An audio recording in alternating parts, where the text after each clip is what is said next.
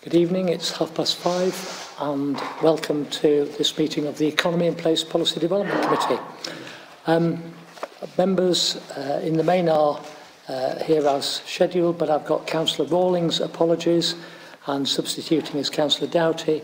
I've got apologies from Councillor Stuart Barnes and Councillor Pavlovic is substituting for him. This meeting is being webcast, so I hope members will bear that in mind when they speak. Also, in terms of fire arrangements, should there be a fire alarm, it will not be a test. So the way out of this building, this room, is to take to my left, to the left of the wall that you're facing as you leave, on the corridor, out through the main doors, and perhaps gather in front of the Grand Hotel, where we can make sure that everybody's present. And lastly, the facilities are along the corridor to our left, except for Mr. Merritt's left. So look forward then to interesting discussion, and we'll start with any declarations of interest from members who are present. Councillor Pavlovic. Just to clarify, Chair, that I am the chair of the Economy and Place Scrutiny Committee and therefore presenting the recommendations. If it does come to a vote, I won't vote because obviously I am commending it to you anyway. Anything else? No?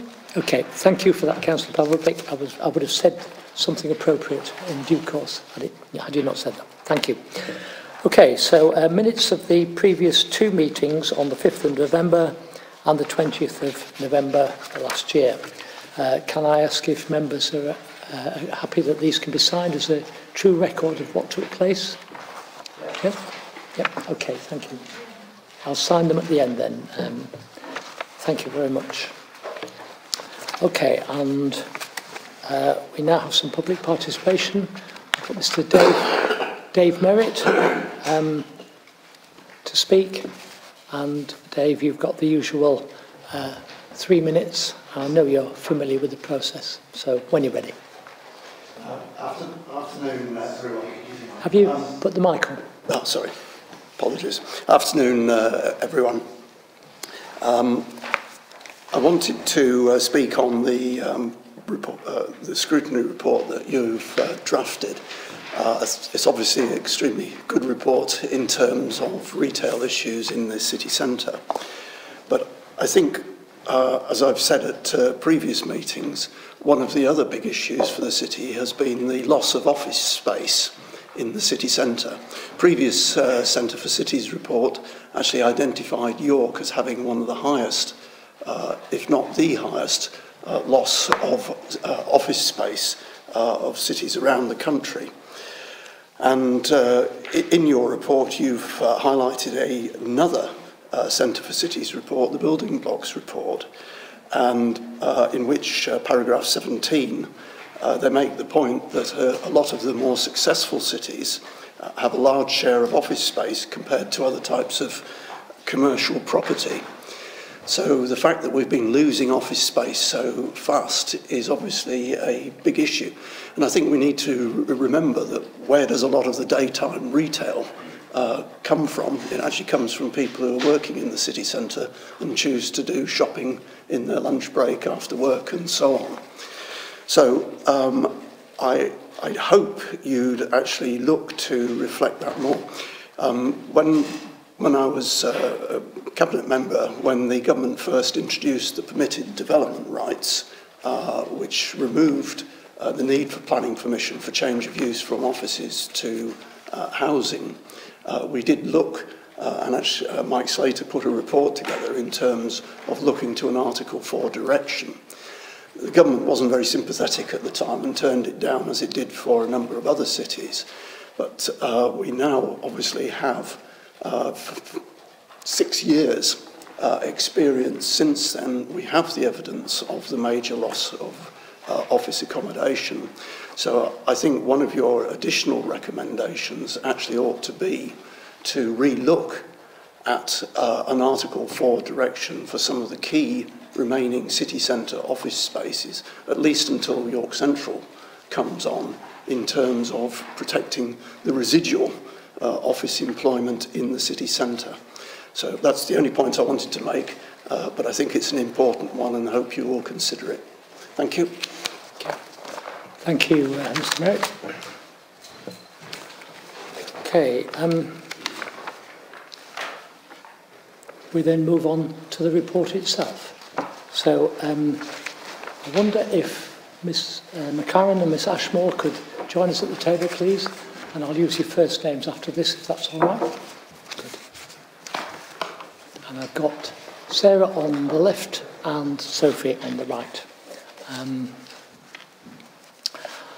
And I know that there have been apologies from Simon Brereton, the head of economic growth.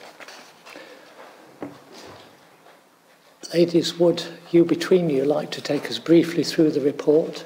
It doesn't need to be in huge detail, but any particular issues you want to point out along the way, that will be good. And I think Councillor Pavlovic, who is chair of the Scrutiny Committee, which produced this report basically, will expand, not too much, but later on. Thank you. Thank you, Chair. So the report was basically formed to inform members of the work carried out by the Economic and Place Scrutiny Committee in the economic health of the city centre. So it outlined its aim as to understand the economic health of the city centre and to see where the council can influence the city centre economy. So we outlined our objectives as to examine all available evidence about York as a city centre and as a retail location and how this has changed over the years. We also aimed to consider the factors that influence the city centre economy and what role the council has to play in this. Furthermore, we tried to understand the global trends that underpin the changes in retail that have been seen, particularly in the last 20 years. And finally, we wanted to try to identify the council's priorities with regard to the city centre economy. So the information was gathered regarding these different aspects, and it was found that in 2016, a total of 20,500 people were employed in York city centre, which made up for around 18% of all the jobs. However, over the past 15 years, nearly 4,250 jobs have been lost in the city centre, and public administration showed the biggest loss, with the total numbers of jobs halving. Retail experienced a 20% reduction in employment, but food and beverages services experienced a 40% gain.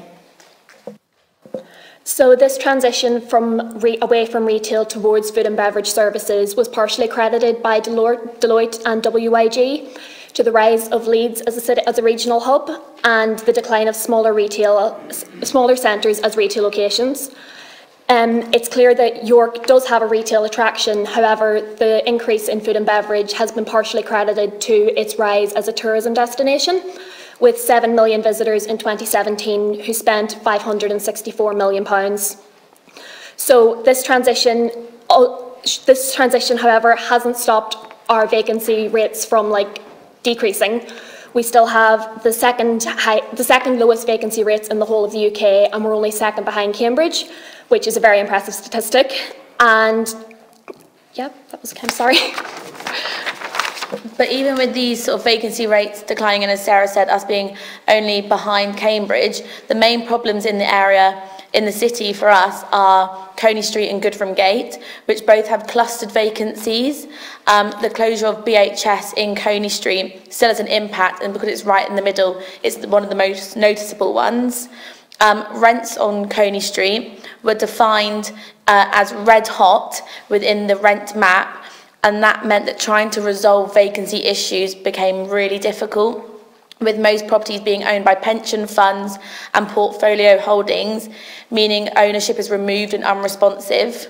And with regards to Goodfram Gate, the narrow street and lack of nearby disabled parking was found to be the lead to the cluster of vacant premises, despite rents being a third of the per square foot rates of Coney Street.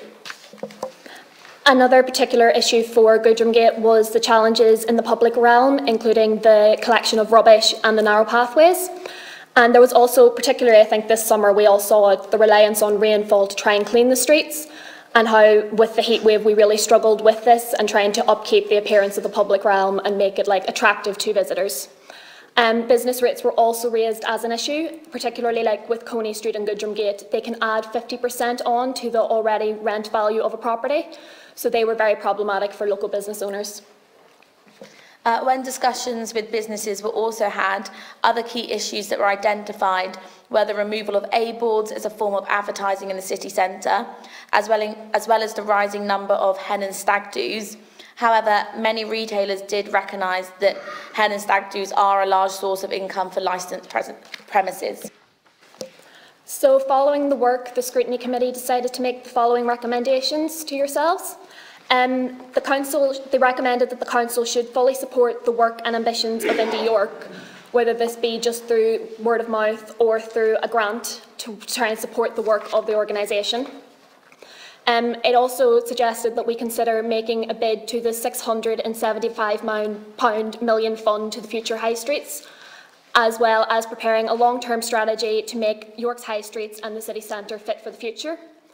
And the committee also recommended that we develop an easy but comprehensive and consistent guide to try and help businesses access relevant information with regards to planning and licensing. In regards to festivals, it suggested that the Council examines ways of extending the city's traditional festival venues, so Parliament Street, and to open up other areas to visitors.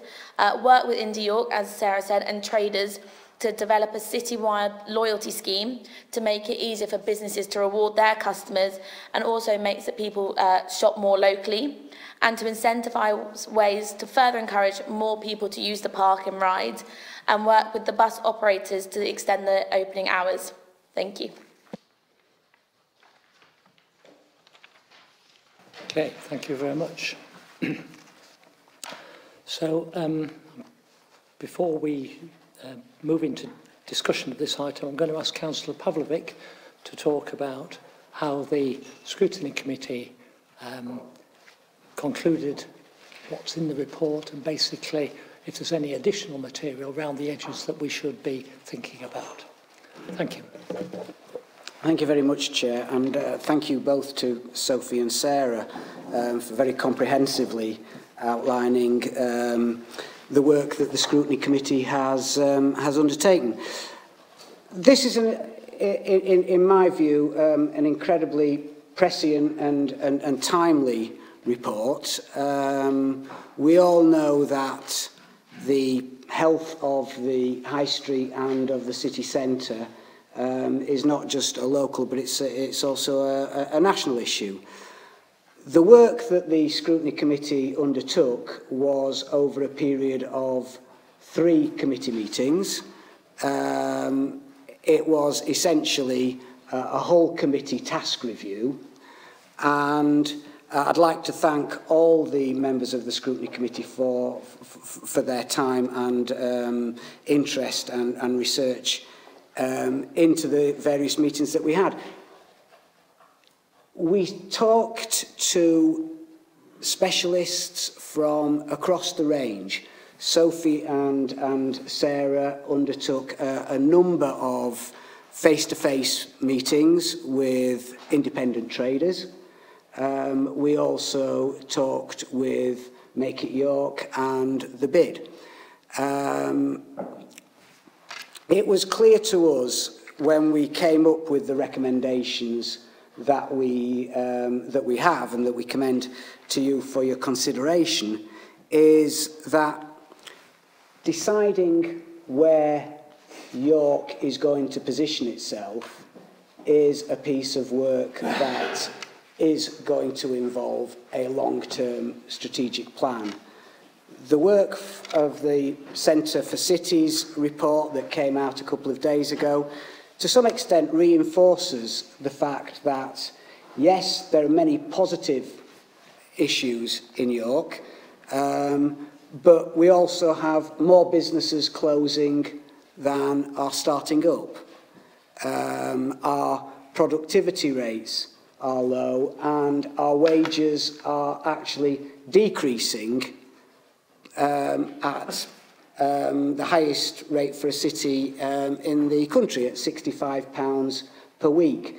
So how we position ourselves in a climate in which the dependence on flagship, high street, big national retailers may not be as permanent as once we imagine that they might be, is something that we as a council and as members really need to take into account.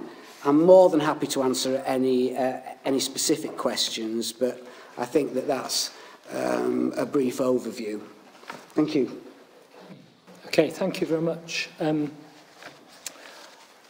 read this report with interest. It tells me quite a few things that I think we probably already knew. I think the question is some issues here, for instance, we've got a high number of tourists, despite the fact that Leeds is the regional retail hub.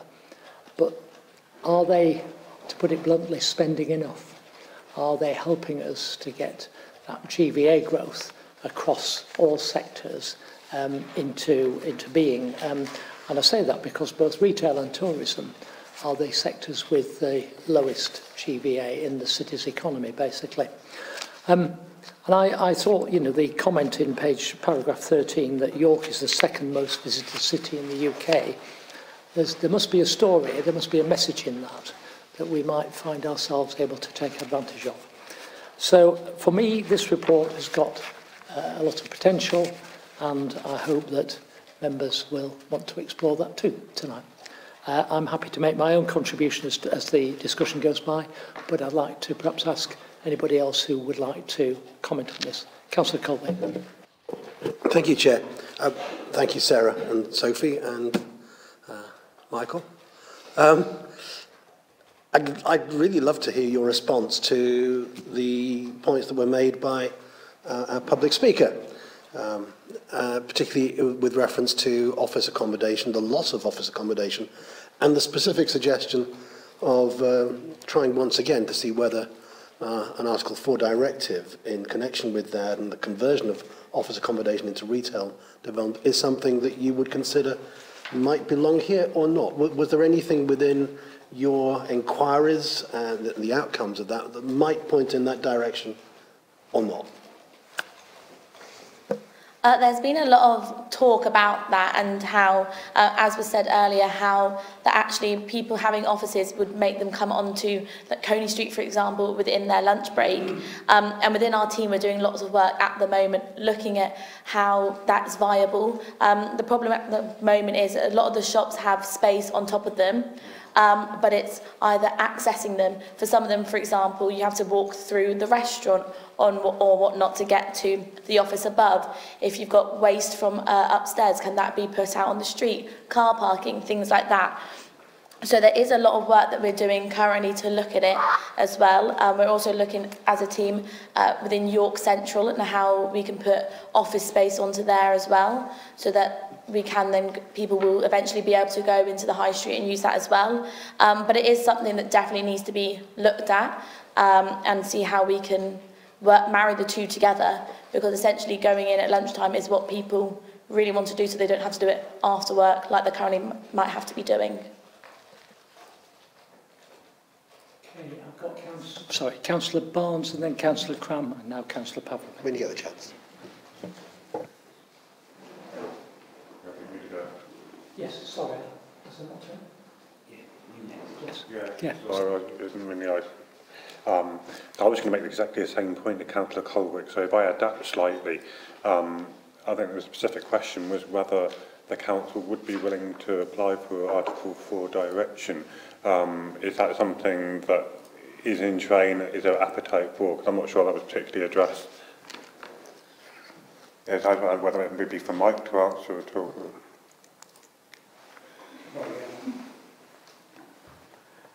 Would you like to join us to talk about Article 4 directions, Mike, please? As Dave Merritt alluded to, a lot of work was done by economic development colleagues and planning colleagues some time ago when there were opportunities to put forward for Article 4 directions. We put a case not for a blanket Article 4, but it was a well-considered, in my opinion, Article 4 that was selected in terms of certain parts of the city centre. Along with, I think, probably the majority of requests that came across the country, they weren't accepted, which has left us in a difficult position. And those are headlines that constantly, for example, in London, you see issues about continued loss of office accommodation. I guess we could revisit that. I was trying to remember whether we need to get government approval for that. I think that is the sticking point, because clearly, it's not a political comment, clearly the government wished to have the flexibility, so an Article 4 direction would run contrary to that policy direction that's set at a national level. I said we did make a very specific case for York as a comprehensive case based on the evidence that was available at the moment. We could review that, and clearly, as you will all recognise, we could, I guess, demonstrate where there have been losses since that first request was made. My sticking point is the issue I think about just checking whether or not it needs government approval, because I think, again, it was a hard hurdle the first time. I'm not sure it will be any easier at this time. Yeah, I was also wondering if you had any sense off the top of your head as to how much Grade A office space there is left in the city centre at the present time, after the conversion of like Aviva's office and things like that. And one of the issues has been, apologise for not using the mic earlier, one of the issues in York has been the limited amount of Grade A office accommodation in the city centre. There's plenty of Grade B and C, and there's lots of historic buildings that have offices over shops and other uses, but they're not generally Grade A office accommodation. As you know, yes, we've lost the Aviva building. The new development that's taking place out here, despite our efforts to persuade the developers, will have more residential elements than office in the new building, so there will be a net loss, which I think is particularly disappointing given its proximity to the station, to the city centre and to York Central. I don't have the figures to hand in terms of the amounts that have been lost, but I guess that is something we could look at. Okay, Councillor Colwick, is it relevant to this point? Yes. Yes, in which case, we'll So can I, when you've finished. Can I, if I summarise in this way, would you agree with what I'm saying? You do feel that if it were possible to apply an Article 4 directive to the context of conversion of office space, that would be a desirable thing, recognising that it may at this point in time not be possible to do that, but nevertheless it would be something that would be of benefit in terms of at least seeing whether there would be some possibility of the government giving that consent. The Article 4 direction wouldn't prevent people from putting planning applications in and seeking to satisfy planning committee about the circumstances of their particular case. So if, for example, they had a particular office building that had been vacant for, I don't know, a number of years, despite marketing it appropriately and having a reasonable rental or income target, then you could accept that as a change of use to another use. And clearly, in many cases, it's preferable to have a viable use of our buildings rather than vacant buildings. So I think there would be some advantages in that, but it would have to be, I think, a selective Article 4, as it was in our first attempt, shall we say, on certain streets and certain areas within the city centre that are under the most pressure.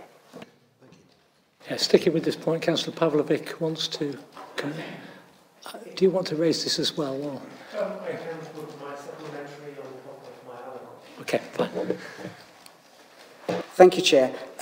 Just to respond to where this might fit in with the recommendations, as part of the long-term strategy, I think defining what the remit of that could absolutely include what we do with the office space conversions to hotels. I think from my last research into Class O permitted development, you do have to get Secretary of State's permission to apply. But there's also some moves from national government about how city centres are redesigned, if you like, so that vacant office spaces above shops, for example, in the city centre, might then be converted to single residential. I think when we're looking at the big office blocks, the Avivas, the Hudson Houses, that's one issue. Something above a store on Coney Street might lend itself very nicely to being converted into a residential property. So, and part of the High Street, future High Street fund is to look into that very question as to how do you repurpose your city centre? How do you reimagine your city centre? How do you improve your evening economy?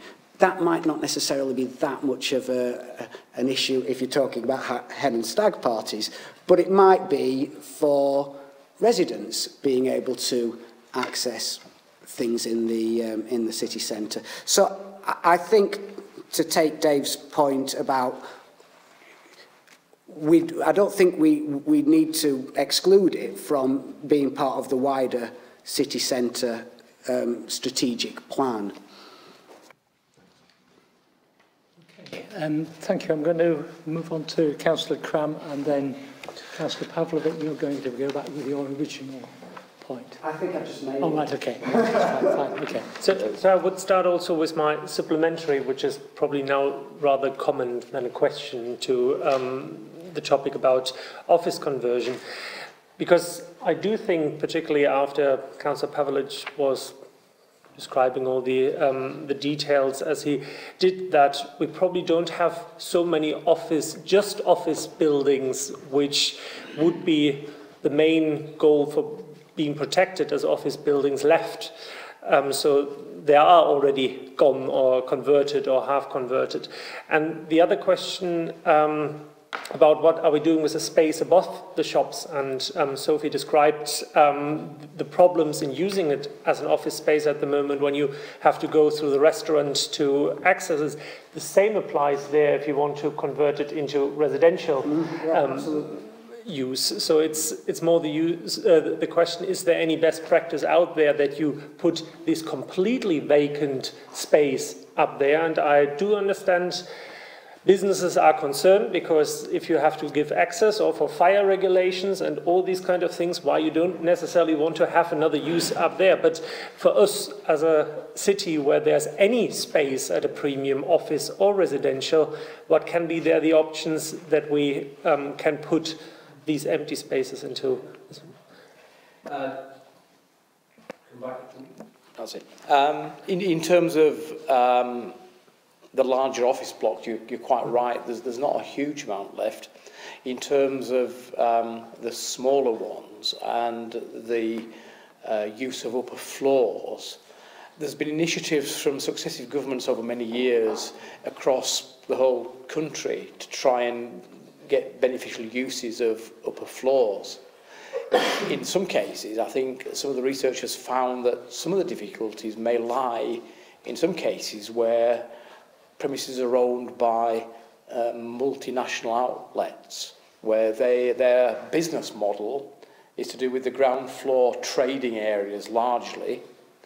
And if those ground floor trading areas are performing as they would hope, then they don't need, so to speak, to have a use of an upper floor. And sometimes in places like York with historic buildings, sometimes access to the upper floors is problematical in terms of getting a direct access, or difficult sort of passageways to the rear and new staircases outside, etc., etc.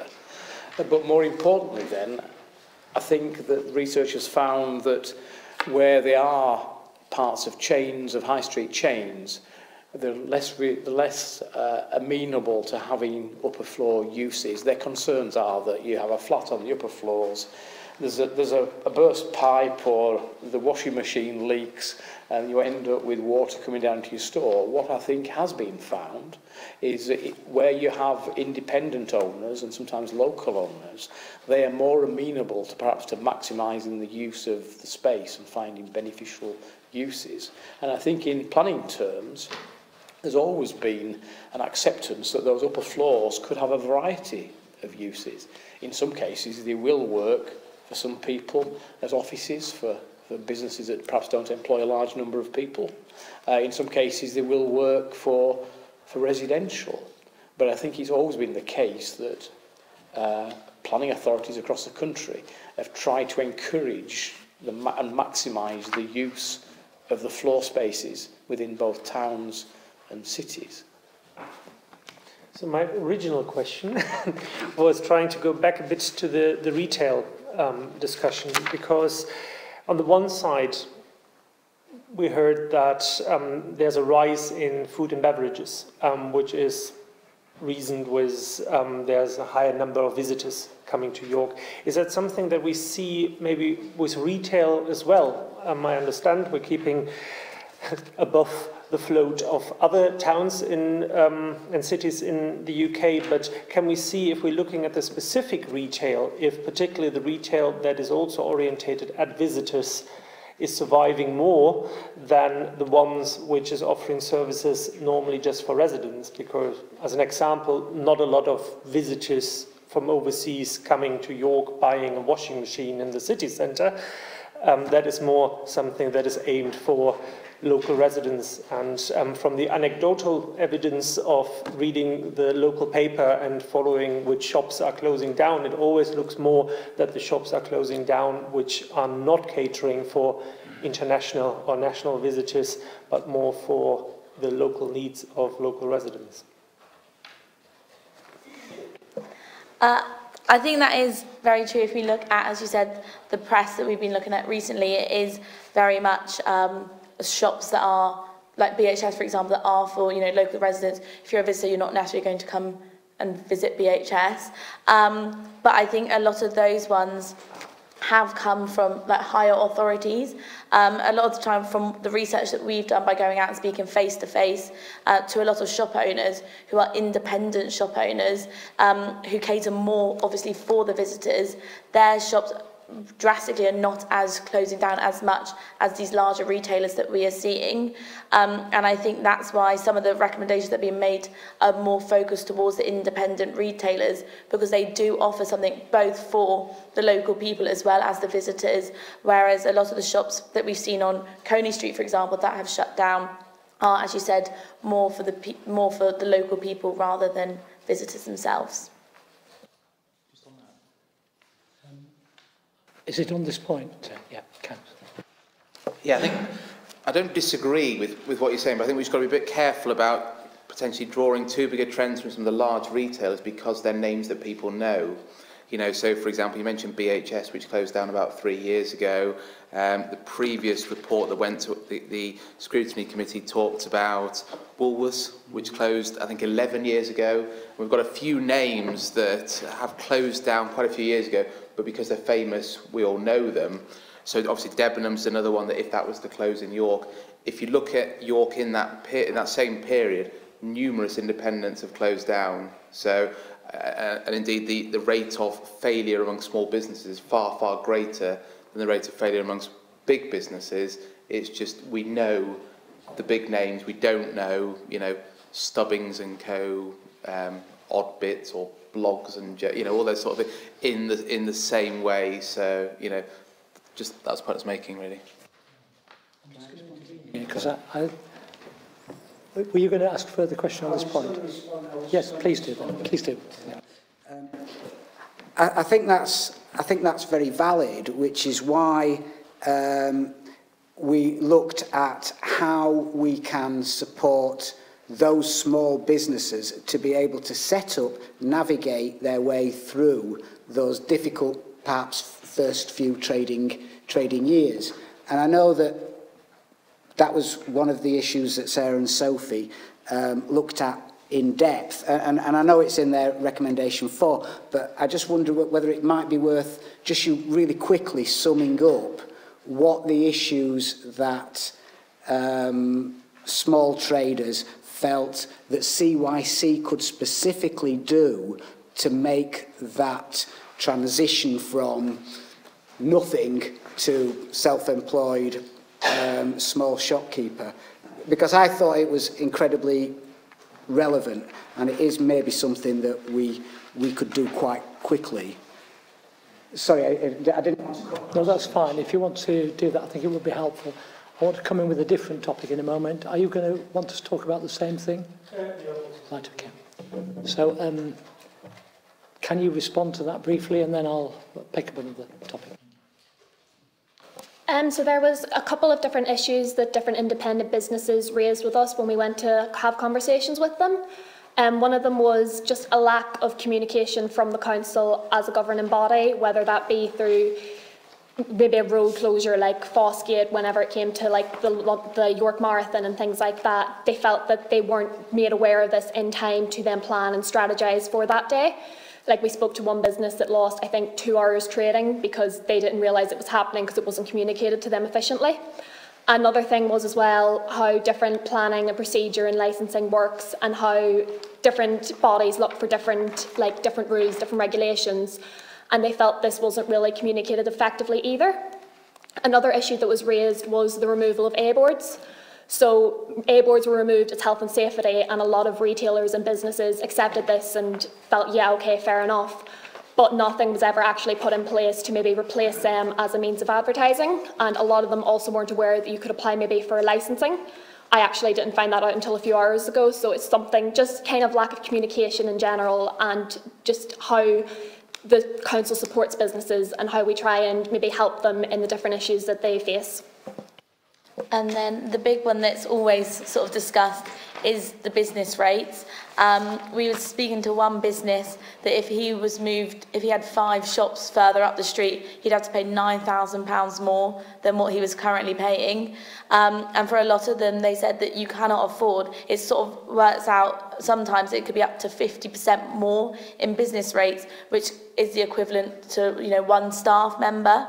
And the suggestion that came from a lot of the businesses is that if there was some sort of process in that small independent businesses who have just started up could have a relief period over, so 1 year they don't pay business rates, the second year they pay a little bit more, just so that they can understand how much they need to be earning to turn over a profit, as well as paying their staff, as well as paying all of their bills on top of that. And that way it would ease them in and give them longevity, because they know what they need to do to survive in the city. Cheers, thank you. Okay, that's very helpful, thank you. I wanted to I know that the conversion of offices into residences, particularly residential properties, is a real problem. But I wanted to ask a question, for instance, has there been a drift of employment opportunities from the city centre to the rest of the city? If you look at paragraphs 10 in particular, you'll see that we've lost a total of 2,800 jobs in the city centre and only gained 1,800. Those are the figures at the top of page 11. So that net loss of 1,000 jobs is counteracted somewhere, because we have the same paragraph says the overall total number of the jobs in the city was static. So is that suggesting there's a drift of employment out of the city centre? Is that a point that could be worth investigating? I can imagine so. We haven't really looked into it, and it definitely is worth investigating. But I do imagine that it has probably drifted out of the city centre. As we've said, that office space has reduced in the city centre. That office must have gone somewhere else, meaning that obviously people have gone with it. And as we said, because over the last couple of years, a lot of jobs have been gone away within the city centre as well. People have found these jobs elsewhere. But as I've previously said, it's not something that we specifically looked into, but it's something that we definitely can, and as a team we will be looking into it in our sort of wider portfolio of work. Okay, thank you. I've still got Councillor Pavlovic and Councillor Cram. Are you wanting to... Okay, thank you. Councillor Cram.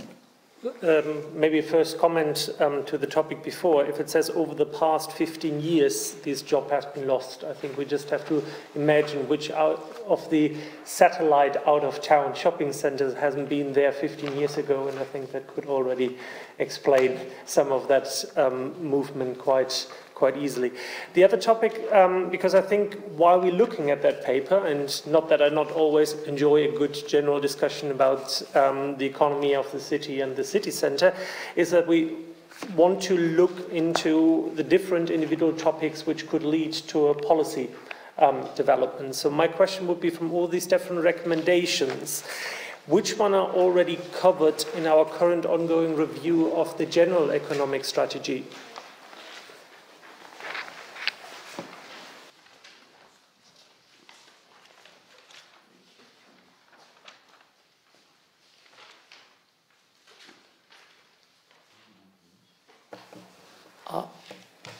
Is that a question addressed to me? That was, of course, we always speak through the chair, but I was floating the question, and whoever wants to pick it up and can provide an answer, I would be happy to listen. Yeah. I think that the sort of underlying trend of comment in this paper is that actually some of our strategy work could be more focused, and it could have a clearer intent. Councillor Stewart's going to comment on that, I'm sure. Thank you, Chair. Yeah, I mean, I think you're right. And I think just to sort of, to really come back to the theme about how we can potentially make a difference, and again, coming back to the point about office space in the city centre that Dave Merritt talked about. And, you know, for me, I don't like the whole idea of the Article 4, because I think, as has been said, the officers that, you know, have gone, you know, are most of them almost, or a significant amount. And there are some positives, and a lot of it's market forces. So, for example, Hudson House, I think that when Hudson House was sold, everybody assumed it would be purely flats, didn't they? I mean, that was the assumption. And it was actually a positive when the developer said they're going to put quite a bit of office space, or some office space, in as part of it. But where I do think we can make a difference is on this thing about offices above shops. And we've all talked about the difficulties and why things are really hard. But I think that's the one particular area where we could try and make a difference. So we could say, of all of the floors around, all the upper floors around York, where we've got, you know, nothing going on. And you can, if you walk down a lot of streets, although it's looking up, you can get an idea for just how many of these spaces are just vacant, that they are just excessively empty storage or something like that. And yes, some of them are going to be owned by you know, landlords that aren't bothered, and obviously yes, there's going to be an element where people will say we will protect our forecourt because, you know, it's not worth the hassle of if we have a flat there or an office there or something like that and something goes wrong and there's access issues. But I just think that's the one thing that people could potentially dig on, and we you know, we could make some difference on personally. Okay. Councillor Barnes? Just to counter your point, Councillor Stewart, I think the strength of potential Article 4 direction, recognising that the quantities are lower than they were when we were talking about it 8 years ago, where I would see the advantage is retaining the rights of giving permission, and the council at the moment they're getting permitted rights, they can just crack on and get on with it. If we retain that power, then in developing a long-term strategy, the council can apply permission holistically. Therefore, if the next big building, I'm just going to pick on English Heritage, for example, if that building, there was a look of change of use, then we could think about it strategically within the city. If we are still retaining the right to grant permission, then we could refuse to actually let them fit in with our long-term strategy, and then the developer would be forced to consider upgrading into office space. So I think for me, that's where the advantage comes, is just regaining the power locally, where at the moment we don't really have that power. I think it's probably a failure of the government policy in the first place that they took that power away from us, which means that potentially we've dealt with 6 years of loss of office space that we've had no power over. Obviously the government had their intentions, but I think that's where I see the advantages is the local decision making to help fit into any kind of long-term strategy that we might develop. Okay, I've got Councillor Cram now. Councillor Pavlovic, do you want to speak? Yeah, after Councillor Cram. This time I would give it back.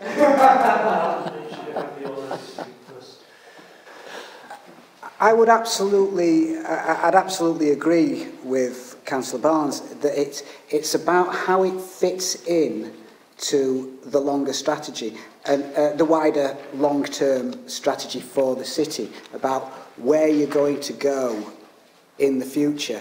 And the reason that I think you were asking, Councillor Cram, about where does this fit in with our existing economic strategy, it's about drawing where the city centre and the high street is into how we then subsequently make decisions in other areas.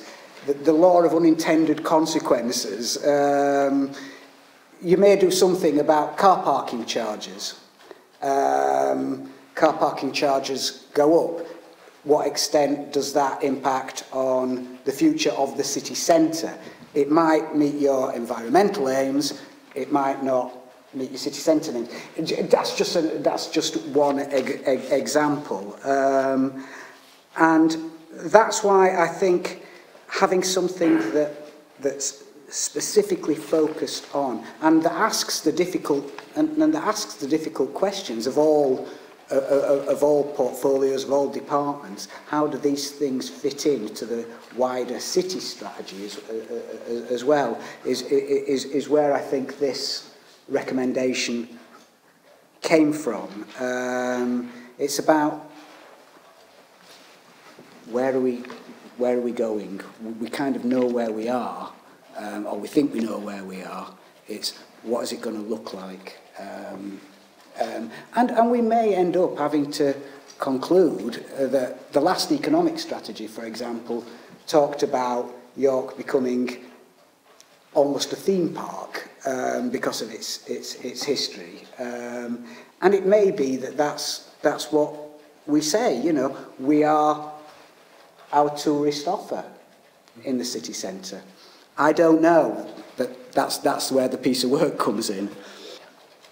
I've got Councillor Cram and then Councillor Stewart. So, coming back to the original question that I floated, what are the areas where we could look into, or what is already covered by the economic strategy? And if I look at the different recommendations, the first one regarding the grow the independent business sector is probably something where we really say, if we take that commitment seriously, it needs to be reflected in our new economic strategy for the whole city, because we learned it is connected to tourism and because retail is a significant pillar of our current economic.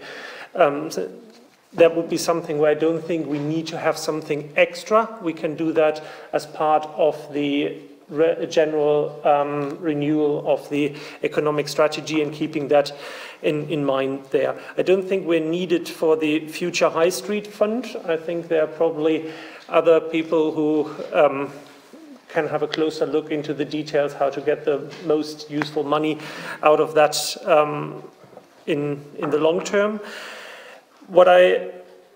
Also, the third one is also something that should be part of the general retail strategy of the economic strategy for York.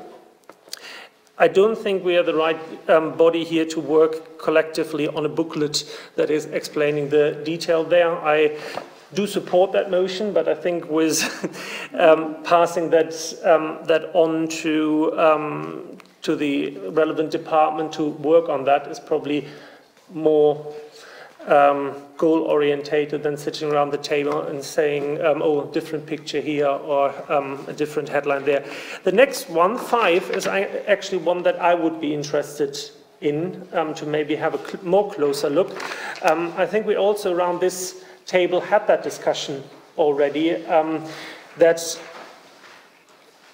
the question, how do we promote the different spaces that we have in York? And this is not just a city centre thing. I mean, we have the racecourse, we have the Neesmeijer as a festival locations. So, but to make a more decisive decision from a council perspective to say these are actually the locations that we would like to push, and also for different purposes, or that things like we don't want to have more than 5 events in that location because we know it's a brilliant location, but we can't burden the residents in that area the whole summer of festivals.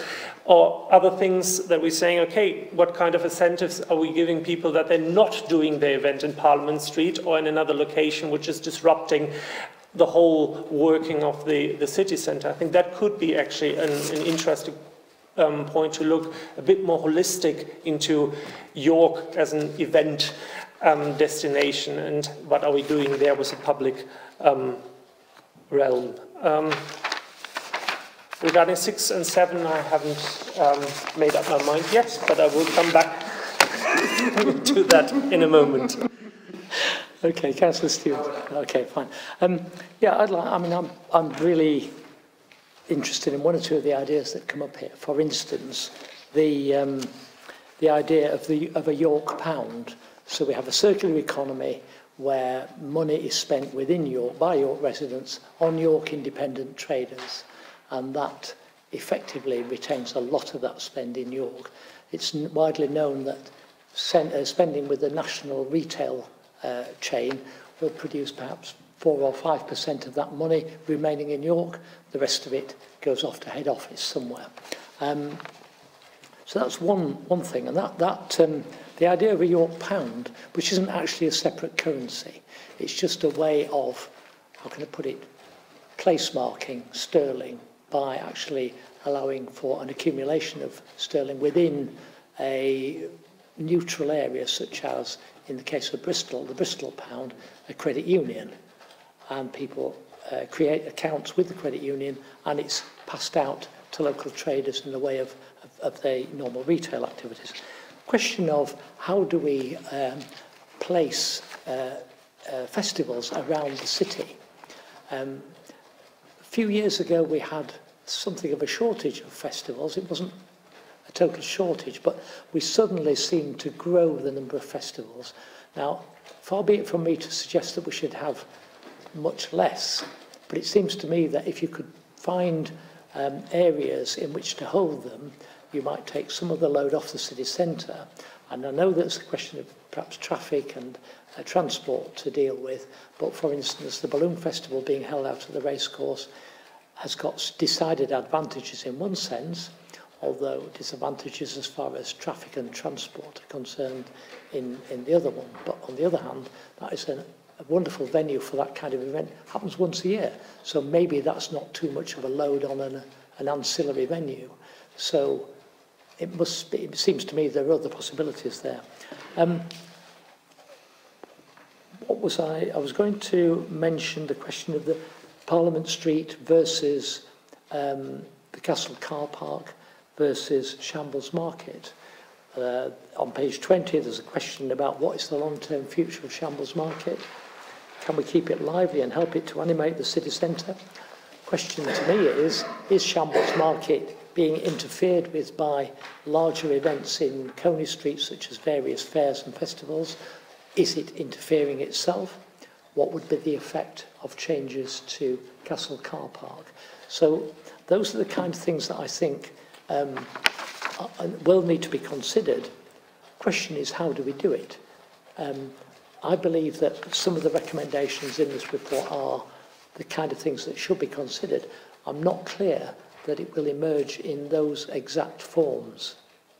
And the question then for me is, how do we translate this? Not necessarily through this committee, but maybe through a further forum of some kind, and whether it's done through officers alone or whether it's done in conjunction with or just by members, then I think that's open to debate at the moment. I've got Councillor... Did you finish your point, Councillor Stewart? Or did you waive it? Right, okay. I've got Councillor Cramning.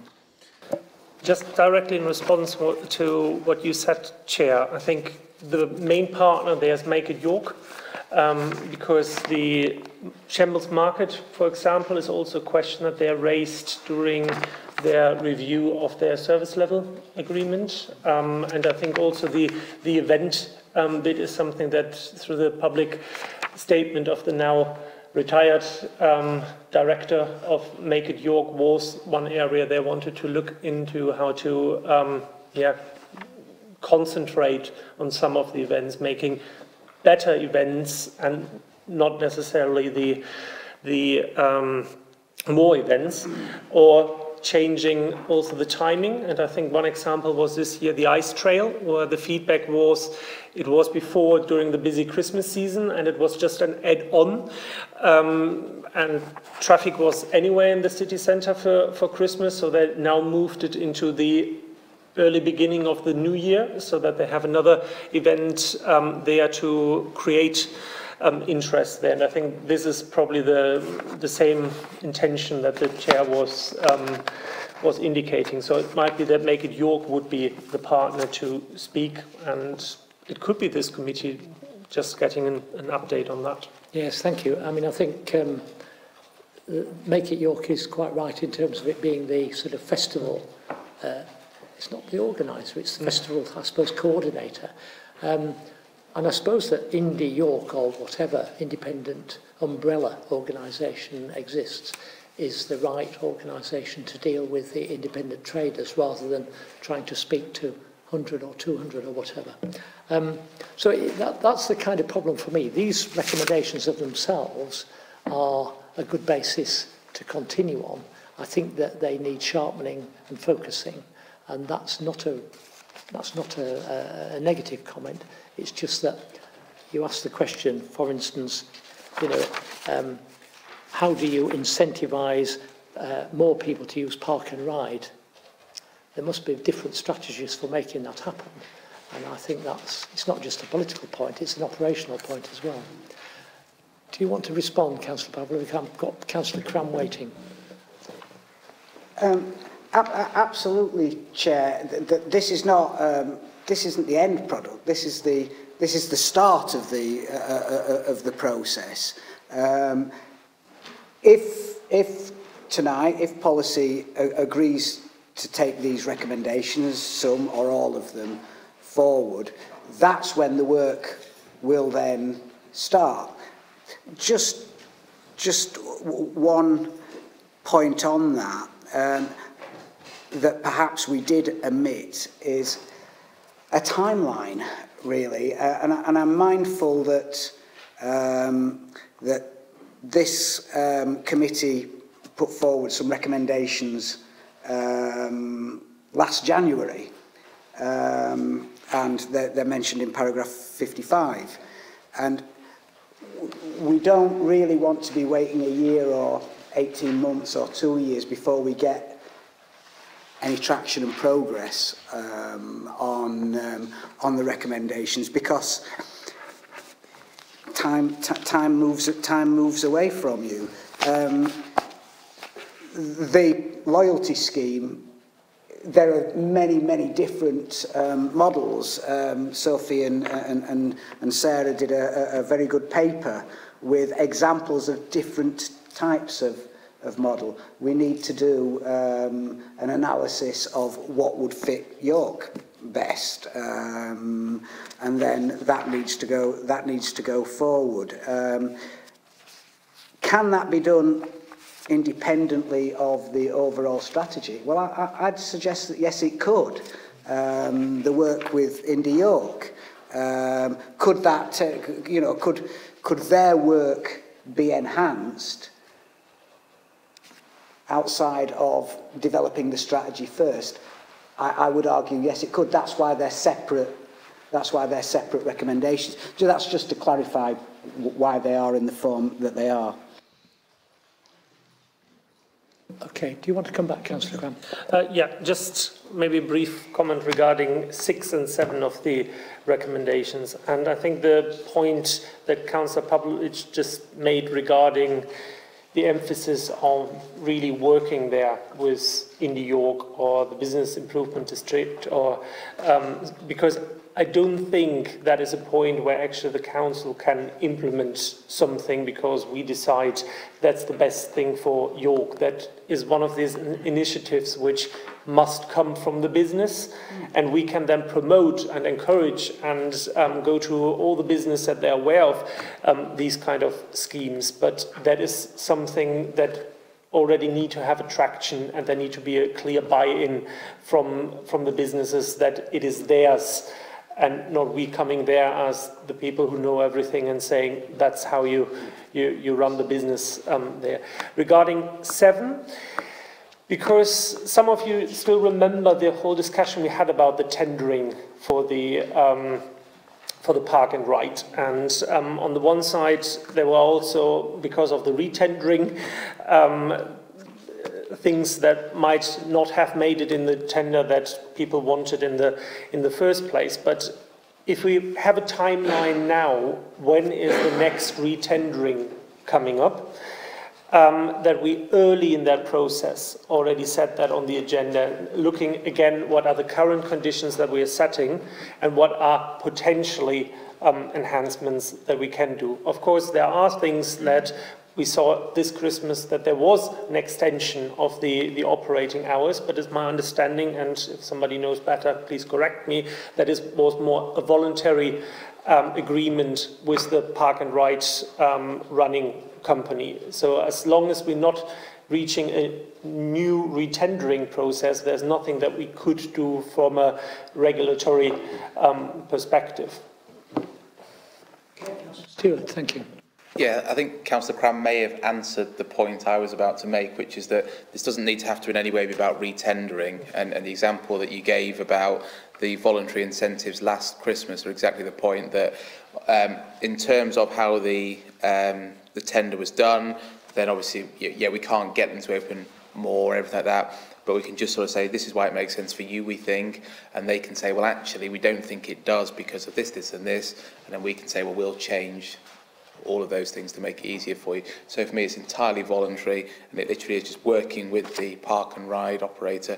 Obviously, the key thing there is it says incentivises, rather than it having to be anything about the tendering, because that would then be a whole new minefield of costs and benefits and all that sort of thing. And I would assume several years off. I don't know how often is it? Is it 10 years or something? So when it's a lengthy period. When some of us may even not be here, you know, potentially. I'm sure the Green Council at that time will sort that out. Well, for me, unless anybody wants to raise specific questions about any one of these, either the recommendations or the various comments in the report, I think it gives us a starting point. I think the question is, how do we take it further? And perhaps that is something that we may not be able to start tonight. I would rather value Simon Burton's input into that one at a minimum. And I certainly think that portfolio holders, the current portfolio holders, should be consulted, because it may be a matter that has to be taken over by the new administration after May. So the best we can do, I think, is to get it started. So I think if members are happy to accept the recommendations that are here, incidentally, in terms of paragraph 55, I think that it will be interesting to hear from the top-level planning team about how item 2 is being implemented. This is the seeking ways of protecting and utilising the city's stock of historic buildings, which is a bit of a chestnut that we've played around with in the past, but it's possible that perhaps under the local plan, as and when agreed or modified or whatever's going to happen to it, we may be able to do something positive there. I make it York, we have a new director, so those two areas. I happen to know that things have happened with the bid, although they perhaps haven't been obviously reported, particularly in terms of street rangers, in terms of moves to improve street furniture and wayfinding. Those are actually about to be, are they about to be decided, or have they just been decided? Could I just come in there? Sorry. If I could just come in there, an update on the implementations of the recommendations of this review is going to the Scrutiny Committee at its next meeting, so hopefully those questions will be answered then. Okay. I just want to give members a flavour that actually things have been happening, although perhaps not directly reported on. Councillor Cram. Could we just have an update when the new economic strategy draft is coming back to this committee? Because I remember that was also in the beginning of this year that there's a... I do apologise, I missed the first sentence. The new economic strategy for York, where we did different exercises before, and we met with Simon and discussed different things. I think, if I remember right, there was in the beginning of this year, before the next local election, another round where this committee was supposed to have input and see what the next draft will be. Is that something that we can already...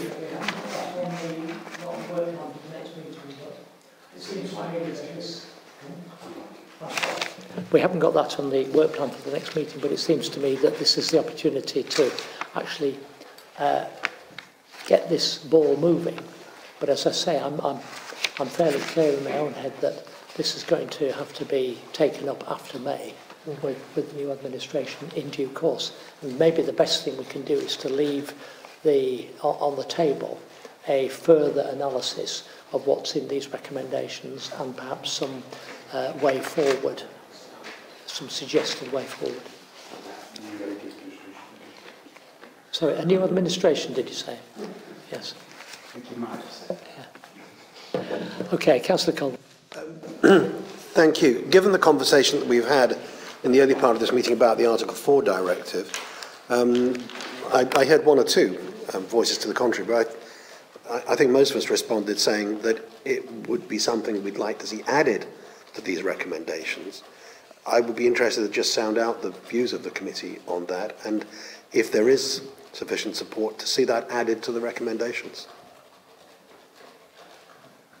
Okay, fine. Can I ask members what they feel about it, going round from my left to my right? Can you just repeat the question again? I'm suggesting, given our conversation about the Article 4 directive and conversion of office accommodation, whilst I recognise that we may well be talking about proverbial stable doors and bolts, I think it is still relevant. I think that it would apply to office development that hasn't yet been converted, might be converted in the future. Even as I speak, I'm aware of one development right in the heart of the city centre, 3 stories of office accommodation. My understanding is that we may well see an application fairly soon for that to be converted to holiday let accommodation. That may or may not be advantageous to the economy of the city. Be interesting to do that kind of exercise. But this is the kind of decision we're making all the while, and I think it would be good for the City of York Council to at least have the possibility of influencing the shape of such developments in the future. We don't have that because there is no Article 4 directive available to us. I would like to see that added to the recommendations. Okay, then in that case, can I take a straw poll, members, from moving round? I agree, I'd like to see it added. I think where I saw it being added was that in around the preparing a long-term strategy, there needs to be some form of consideration given to whether we could still pursue it. Would the government give it permission to do so? How would it look? And I saw that as being part of the preparation of a long-term strategy. Thank you, Chair. I'd certainly advocate investigations. I mean, I've been talking about this in planning for over a year now, so yeah, I would absolutely support it. Councillor Cram? I'm happy with the investigation. Councillor Stewart? Well, you've got a majority, obviously, for taking it forward. However, I would remain of the contrary view that I think there's lots of lovely phrases about local decision-making, gives us a choice. We can influence our strategy, but I think, as Councillor Colwick said, the horse has broadly bolted. I think if we look at an Article 4 direction and what it would look like, there's all sorts of different views, and so And fundamentally, I think it would take up a lot of time. I think it would be distraction. I don't think the government will allow it, and therefore I do not think it would be time well spent if we could define what we're even looking for, which I don't believe we can. Councillor Doughty? Well, actually, I'm just substituting today, so I don't feel perhaps I'm worthy of giving sufficient input into this. But as I say, if there's an issue with whether it would be accepted by government, there is a question to be had. Is it actually going to be a waste of time for the committee? Okay, thank you. We know what Councillor Colwick's opinion is. My view is I think we should investigate it. I don't think we should say any more than that on the grounds that there may be very good reasons for it not to be possible, and I don't think we should make promises that we may not be able to keep. So I think we'll add that to the recommendations. So, sorry, Councillor Crabb. Just two more things. Also, it's going from this already into the work plan. So, but as this is the only agenda item, I think we can be a bit flexible. Maybe using the next and the last meeting of this committee also, maybe getting the new director for Make It York here to just getting him outlining his new vision and what he's going to change in the current thing. That would be one thing. And the other thing that I said very much in the beginning regarding recommendation 5 was the examine ways of extending the city's traditional festival venue in Parliament Street. I would, if we have time for that, be quite interesting to have that discussion and maybe getting a short presentation about what are actually the different events, venues that we have in York, and maybe some conclusions that we could draw out of that if further work could be useful in the future to have a more plan on how to deal with it. Could I just make a point there? It would probably be more beneficial for the new director of Make It York to address the new committee rather than address this committee when it is the last meeting of the cycle.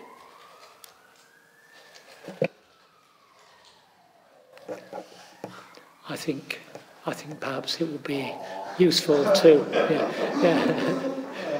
I think it might be useful to get his feelings on this, because I'm actually going to meet him next week, so it might be useful for him to actually say, yeah, actually I might or might not, particularly in view of the fact that he'll probably be aware of what's come up on tonight's agenda, and he knows that I'm sure he knows that it'll have to be repeated at some point in the future anyway. So anyway, we can pick that one up. Okay, so can we add this item to the work plan for the next meeting, and we'll probably have a presentation on the use of other parts of the city centre for events and festivals, maybe some more background perhaps provided by Simon or members of the team, and that will get this matter moving. Councillor Stewart. Thank you. Yeah, just on the future areas of policy development, could somebody remind me what policy on crossing points is?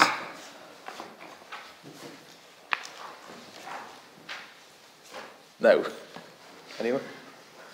I'm sorry, but this is something I inherited.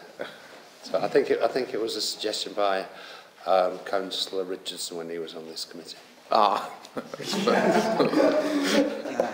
If I remember right, we were talking about the different kind of street crossings, from traffic lights, pelican crossings and so on. I think the point that Councillor Richardson at the time meant was looking particularly in the areas where traffic lights are needed or not needed, and which kind of policy we're applying, where we're putting crossing points, if we're putting new ones, because he was looking into some sort of new guidelines that changed some things. But at that point, nobody could tell us if we actually have that policy on crossing points or not. Without being unkind, I think that his view as to those guidelines might have been influenced by a particular example. I'm not going to say any more than that. Right. Sorry, go on. Are we officially on the work plan now?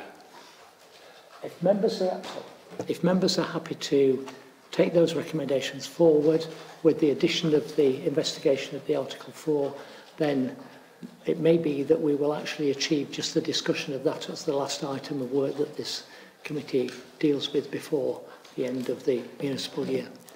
Councillor Cranmer. The supplementary planning guidance was something that we discussed in the connection with the local plan development, and I think we put that on the keep and watch out list, that if these guidance going to the local plan working group, that we would like to have the opportunity to see them here. I don't know where they're currently in the local plan process, but if there's still a possibility that we can comment on them before March and it has any influence, then we might put that to the list. I think the local plan working group did look at some items of supplementary planning guidance to being developed alongside the local plan. Chair, that's correct. If I can assist committee. What priorities for York? I'm not quite clear from the description what that would entail in terms of supplementary planning guidance. Is anyone...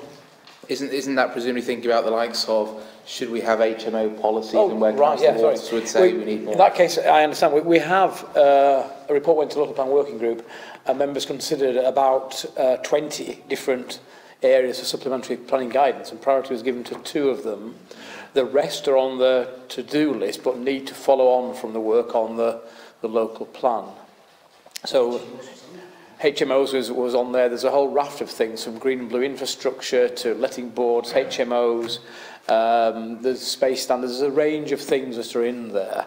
But clearly the local plan has to be the focus, and normally these things follow on from the local plan in any event. So that means we missed our chance to... No, the list will remain open. There's only a certain amount of work can be done in the short term, because it's the same staff resources that are working on the local plan that would otherwise work on supplementary planning guidance. But the intention is then to, as local plan work progresses, and if that reaches a conclusion, as soon as that reaches a conclusion, then more resources can be put into working on those guidance documents. And we'll come back with a work programme and advise members accordingly as to how quickly. Some of them may be quicker and less resource requirements than others to be able to progress. But I don't see it's necessary, it's not a closed list as such. Councillor Stewart. Yeah, just on the second one, the community infrastructure levy. My knowledge of that is very limited, and I sort of view it as we have S106 and it's going to be taken over by the SIL, and beyond that I don't really know a great deal more, and I wonder if other members have far greater knowledge of it, or whether that's something that might be worth us looking at, because obviously the whole point about this is it's meant to have a more economic effect on growth, and it is something, as I understand, we can influence. So whether that's something worth us looking at. Can I come in again? This needs to follow on again from the local plan. The local plan would have an infrastructure delivery plan that follows on from that, would then seek to deliver things like highway infrastructure, schools, other facilities. And the community infrastructure is a mechanism then of potentially paying for some of the infrastructure over and above that which developers would be reasonably expected to provide. The decision on that, I think, is many months away for the council. And you have to take a decision on against implementing that or retaining Section 106. But Section 106 has its limitations on pooling arrangements, for example. It's never been discussed at local plan in depth, has it, though? And whereas obviously things like HMOs or affordable housing, certainly affordable housing, have been discussed at length. And I just wonder if it's worth something for the committee to be a bit more educated about, potentially, so we know some of the options, because when the local plan's signed off, and obviously we have all the SIL related to that, and obviously all that's wonderful, there could still be all sorts of other things where there are developments that are not in the local plan in any way, and therefore where we will, as CYC, have a say in them. So I just wonder if it's worth exploring it a bit more. I think you could have that looked at, and the committee could at the very least go away a bit more enriched with knowledge than some of the other things where we might just talk a bit. dare I say it. I agree entirely. I think it's an issue for me, Chair, for timing and when's it's the appropriate time to do that. And I think it needs to be when the local planners move a little bit further forward, when you're getting closer to making that decision. And then that might, I think there's an element of looking at what's happened elsewhere in the country, what good practice is, what the options are to go for community infrastructure levy or not, because whilst there are positives in there, there are some drawbacks in there. And just the whole process of governing and the mechanism for that are quite intensive. Leeds have a huge team of people on theirs. Okay, I've got Councillors Cram and Pavlovic, and I think I'm assuming that we've accepted the recommendations. We're going to move forward on those. Sarah and Sophie, if you wish to stay on, that will be fine, but otherwise I'll allow you to bow out, and thank you for your contributions tonight. It's been very helpful. Councillor Cram. If I understand the general gist, then we are now formally a lame duck committee. That means we're not going to take up a lot of any things which we can't conclude on the day. So the question regarding Councillor Stewart's proposal would be, is it solely for educational purpose? And we learned that our resources, particularly in that department, are quite limited. I would be happy to add it to the work plan if there's actually on the day then something that we would do with that information to carry it over. If it's just for information purposes, then a new committee could look into that. Second point, I think the single-use plastic task group would need to be added there as well. I'm just going to do a report on the two task groups just in a minute. Councillor Pavlovic. I mean, just on the topic that Councillor Stewart was raising and that Mike was talking about. In respect of the Section 106, what might be beneficial, if it falls within the remit of this committee, is to look at the Section 106 obligations that we already have, what the commitments are, how that might be affected. Those projects might be affected by introducing the infrastructure, the community infrastructure levy, the SIL, and how many projects are ongoing and how many are, if you like, out of time. And I think that might be a good analysis for this committee to have a look at, and actually would be quite productive as opposed to just educational.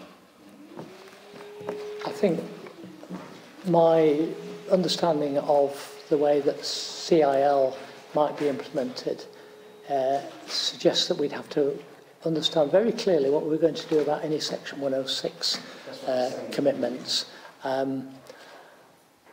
Since we're in the hands of the local plan process as far as CIL is concerned. Pardon? Well, yeah, I hope it won't come to that. But no, I think actually until we know where the local plan is going in terms of both, likely approval, modification, or whatever, and the likely time. To be honest with you, I think, whatever its educational value, I think we will be focusing on other things between next meeting and whatever the local plan gives us in due course. So it may be that it's best to actually put both those issues together once the new administration's formed, whatever its political complexion, and pick it up after May. Okay, so we've got a brief report back on the two task group matters that... the committee has been involved in two scrutiny reviews. The first one was the resident priority parking scheme. After a slow start, we've made quite a lot of progress on this to such an extent that last week we had a meeting and we've actually made some recommendations. It was the SATS group comprised of Councillor Barnes, Councillor Stewart, Councillor Fenton, and Councillor de Goin. And so, as you remember, they were tasked with collating information themselves, and then we got together after Christmas, and we've had a couple of meetings, and we had a public consultation exercise, which was quite well attended. A dozen or so residents came and all gave their views. As a consequence of that, we felt we were in a position to make some recommendations, which the task group has done. So I'd ask that be put onto the agenda for the March meeting, the draft final report for the March meeting. Secondly, there's single-use plastics. You'll recall that this stemmed from a council motion, and as a result, this committee agreed that it was worthy of review, but when they further considered the motion, there was elements of procurement. So it was also put to CSMC. That resulted in an ad hoc scrutiny committee being formed with 2 members from this committee, who are Councillors Richardson and Councillor Richardson and Cram, and 2 members from CSMC, Councillor Looker and Councillor Fenton. The committees that had 2 meetings up to now, with a further one arranged for, I think it's going to be the 11th of February, which the meeting that they've had is to understand the current recycling practice in York. The next meeting is going to be about the procurement element of the council motion, and also with FM to establish the current use of plastics within City of York buildings. It's likely that we'd need one further meeting. The hope is that there will be a draft final report ready for the next meeting of CSMC, which I think is the 11th of March. So hopefully both these pieces of work will be concluded by the end of the municipal year.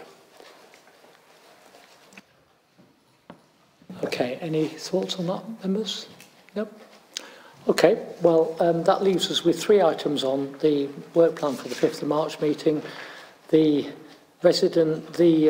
recommendations from scrutiny and an Article 4 direction investigation, and the draft final report from the President's priority review.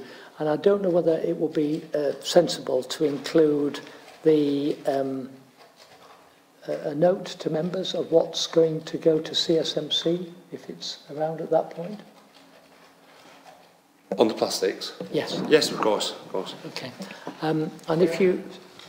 Sorry. Wouldn't it be good to maybe add also a small element of review, again, of the Policy Development Committee at that point?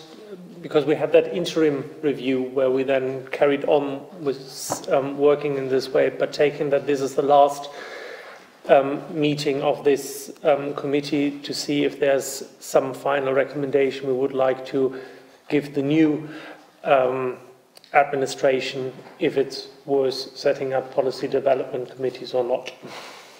Yeah. What Councillor Cram's saying is that if there was an interim recommendation to continue in this format. Actually, what I don't know is what CSMC are going to recommend in terms of committee structures and whether there should be a policy committee or not. Yeah. So whether we need to have a further set of comments, a further kind of interim review, I'm not clear. And I don't know what you know about CSMC. Sorry, I'm not clear what you're asking for. Interim review of... The purpose of the policy committee. Sorry. Should I try to? So the idea to have not just the classical scrutiny committees, but the policy development committees, was that we set up this policy development committee as for economy place as a pilot to see if it works. And there was an interim review where we looked into did the initial pilot work or not. At that point, we concluded. One of the conclusions was we didn't have too much time to actually look at that point into the policy development because we looked very broadly into the different areas we wanted to discover. So now that we're actually at the end of the term, maybe members feel more inclined to now offer an opinion if they're thinking that the policy development committee could be something worth that we might want to recommend to CSMC then on the 11th of March, right after our meeting, that they could include in their CSMC are actually having a review of the scrutiny function and arrangements. They set up a task group to look into this. They had a meeting last night. They're in the process of formulating some recommendations.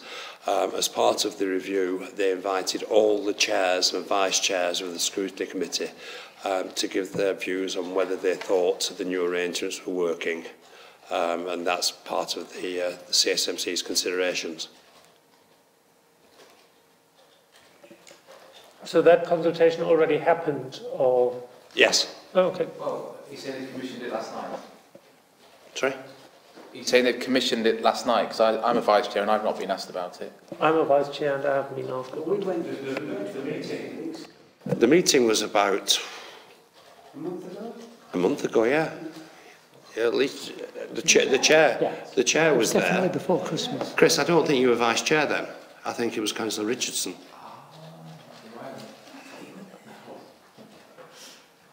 I can't recall that it was advertised as a consultation. I thought we both had an invitation to that. All the chairs and vice chairs were invited to attend. You were invited, Paul, weren't you? Yes, but as it happens, it was held on a date that I couldn't attend. I just wanted Were you invited? I might have missed an invitation if I was. I don't remember being invited. Could then maybe the chair just briefly feedback to the committee which feedback he gave to the Yes, task group on... I can give you, I gave it to CSMC at a meeting. Yes. And I can tell you, basically, I said that there were difficulties in implementing this system as far as this committee is concerned. And it was to do with members' and officers' understanding of the difference between scrutiny and policy development. Previously, we had committees which were both scrutiny and policy development committee. Fine. But once you separate out the two functions, you've then got the question of which bit is done. In our case, we have two committees, one's scrutiny, the other one's policy development. Which bit does which first?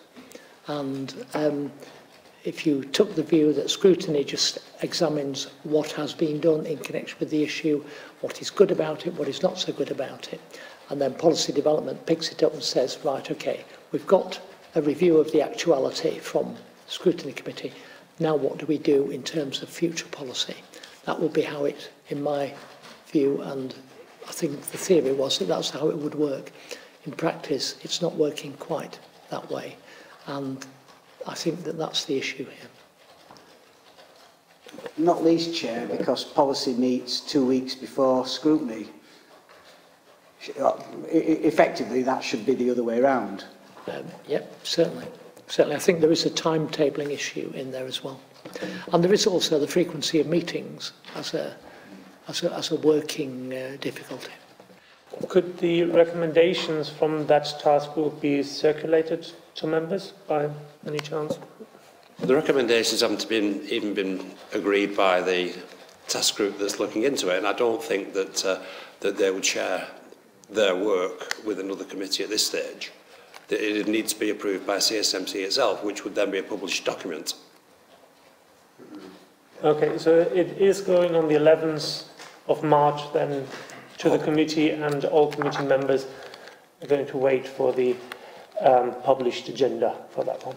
hopefully, that's the intention, that it'll go to the next meeting of CSMC. But as far as recommendations are concerned, they haven't been agreed yet.